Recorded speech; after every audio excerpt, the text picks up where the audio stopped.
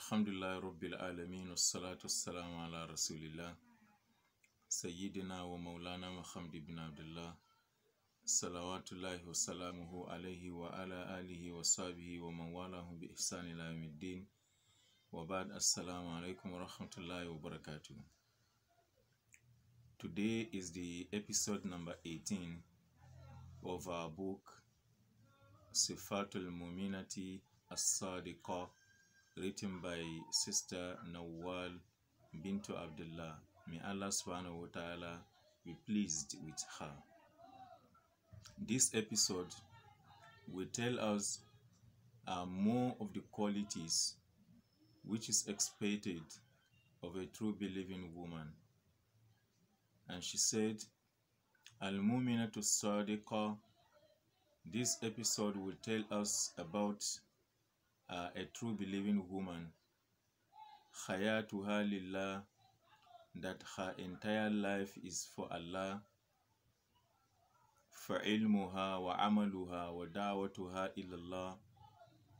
Her knowledge, she seeks it for the sake of Allah, and she works with the knowledge she seeks for the sake of Allah, and she invites people to the way of Allah.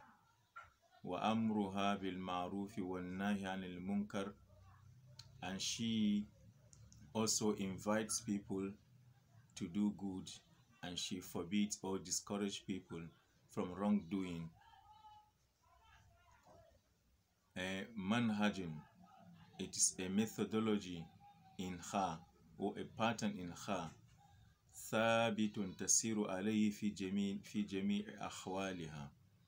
It is a method or pattern that she works on in all her affairs.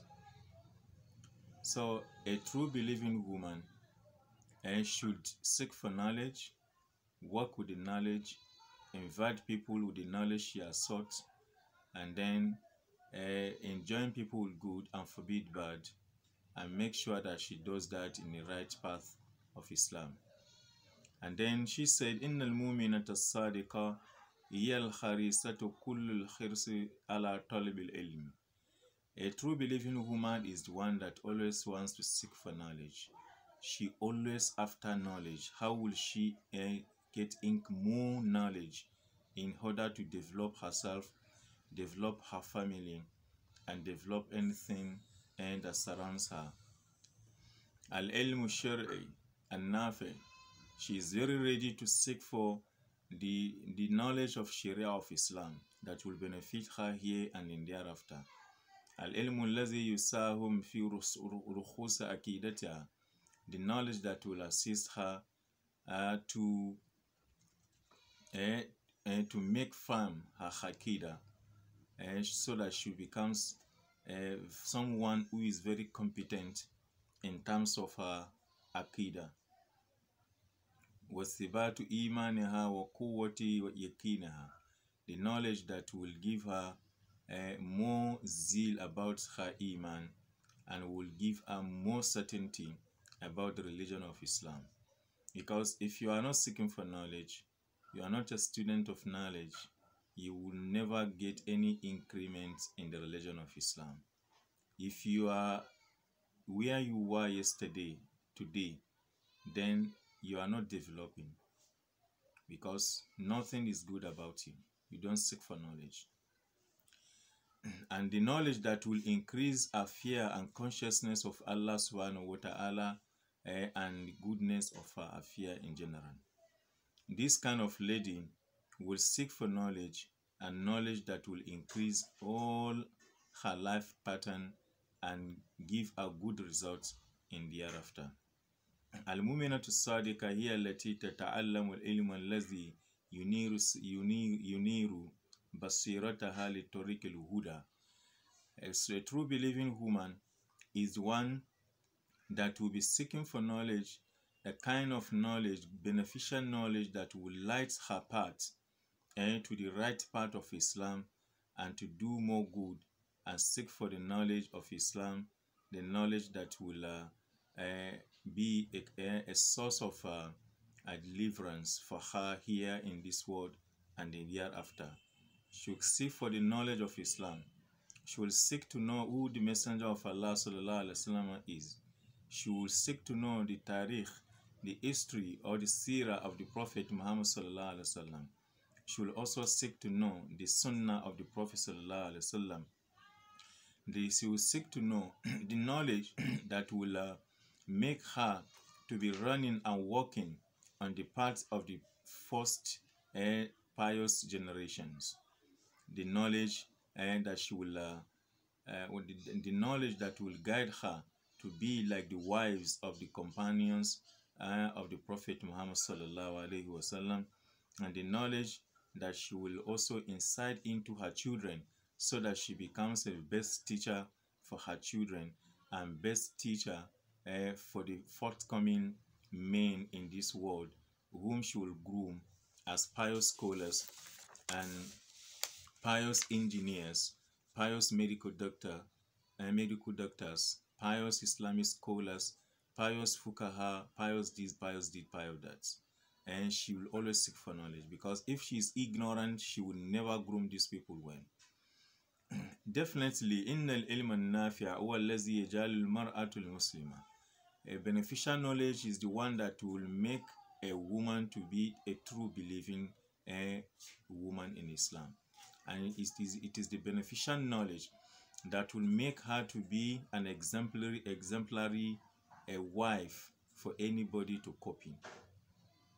Now look at the story of Sayyidatu Aisha, may Allah subhanahu wa ta'ala be pleased with her. Aisha was 19 or 18 years when the Prophet sallallahu alaihi wasallam died.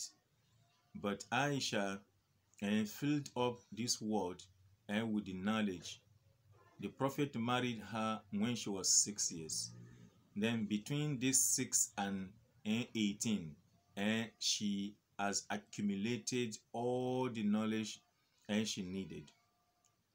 And she stayed for 47 years after the death of the Prophet ﷺ and teaching people before she also died.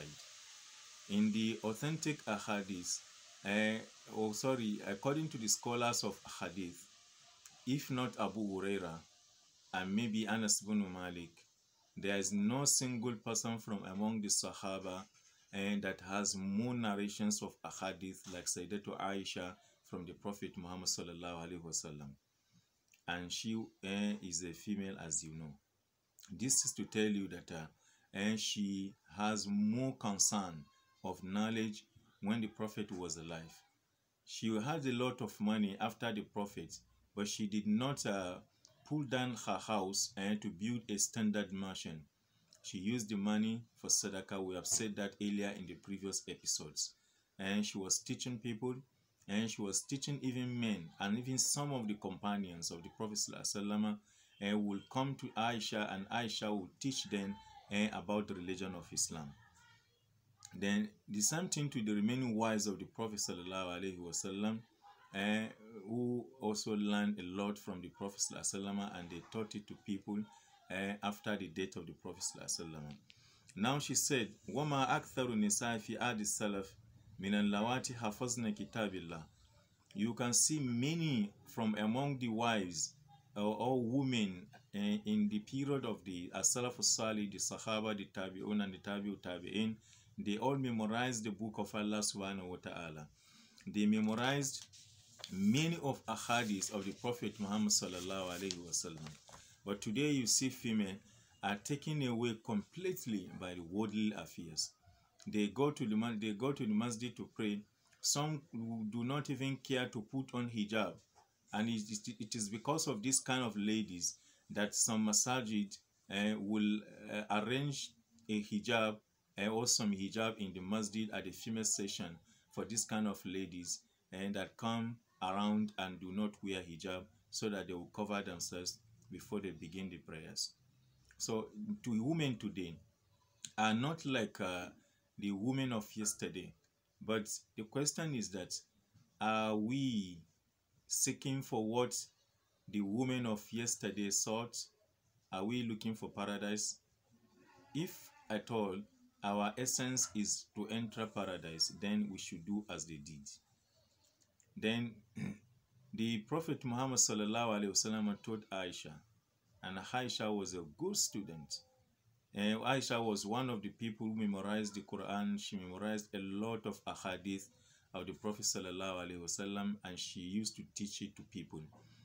Many of from the student of the companions, the tabi'un, who didn't see the Prophet but they saw the companions of the Prophet, who are students of Sayyidatu Aisha. May Allah be pleased with her. Another story our scholar, the scholar author gave here is that the story of a daughter of Sa'id ibn al-Musayyib. Who is Sa'id ibn al-Musayyib? As I said, Sa'id ibn al-Musayyib was one of the famous students of Sayyidatu Aisha radiallahu anha.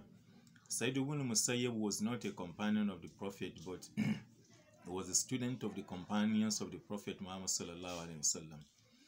It is said that during that era, the second generation of the Tabi'un, the student of the companions, nobody was knowledgeable as Sa'id ibn Musayyib.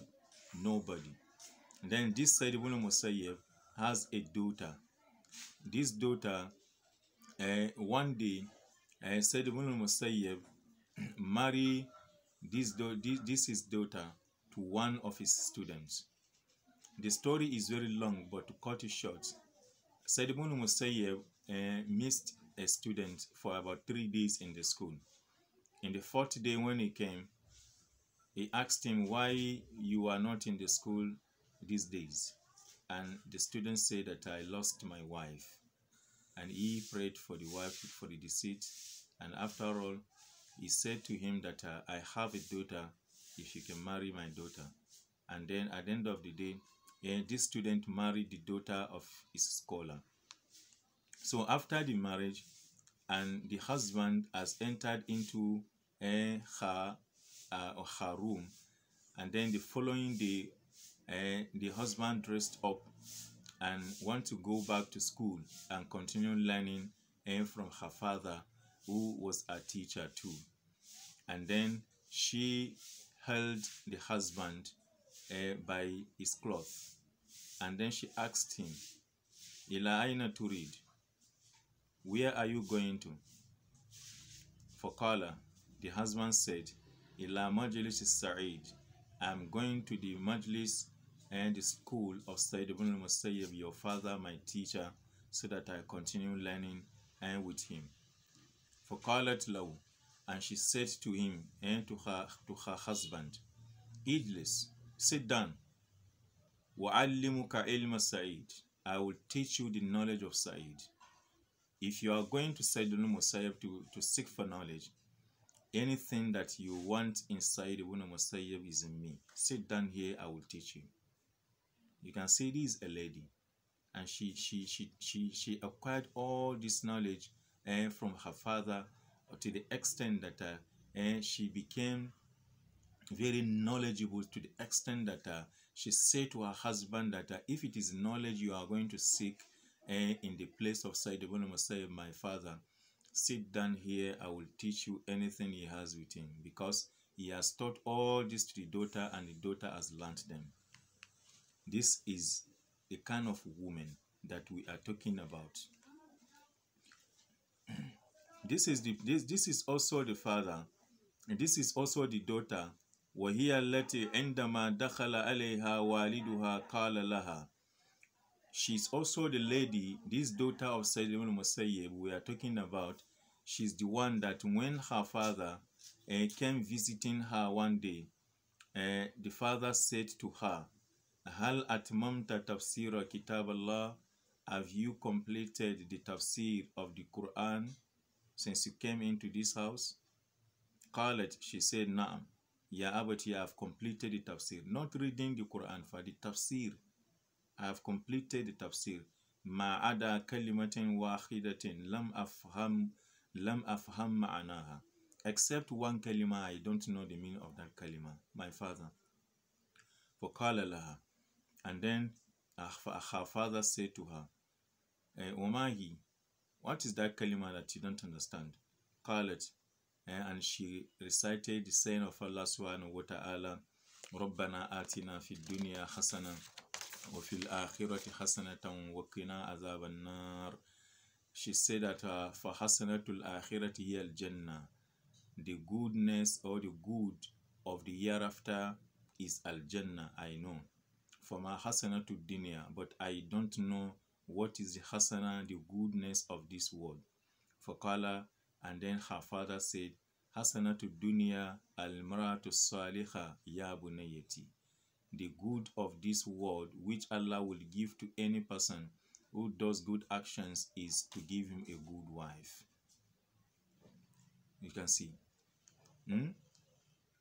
And then the same thing to Imam Malik. May Allah subhanahu wa ta'ala be pleased with Imam Malik. Imam Malik has a daughter. This daughter of Al-Imam Malik has memorized the Muwatta of Al-Imam Malik by heart. She will read Muwatta of Al-Imam Malik, and then any person who comes to Imam Malik wants to read Muwatta, this person will be reading Muwatta for Imam Malik, and Malik will be listening. Anywhere he committed error or mistake, then Malik will raise alarm. When Malik is doing this, his daughter is inside, and there's a barrier between them and the daughter inside. If this person who is reading committed a mistake and Malik is carried away, she will knock at something. And once Malik had a knock, Malik will tell the reader that go back and reread. There's an error in your reading. And if he goes back and reread, he will surely find error in the reading. This is the daughter of Al-Imam Malik, who was also raised by a woman, as I said in the last episode. We'll stop here, inshallah. We'll continue from this story of the next person in the next episode, inshallah ta'ala. Barakallahu fina wa fikum. Assalamu alaikum wa rahmatullahi wa barakatuh.